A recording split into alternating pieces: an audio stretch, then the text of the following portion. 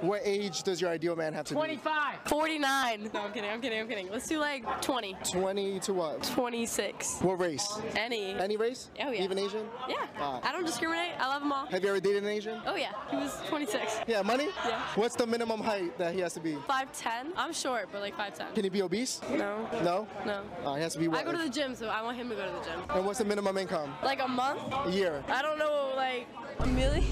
$1 million a year? Yeah, why not? It doesn't even go that high. It only goes up to 500,000. Let's do 500,000. 500,000? 500,000.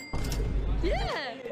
Yeah. Your guy is 0.01% likely It's okay. I'll find him one to day. exist. I'll find him. 0.01. I'll find him. 5 out of 5 delusion scale.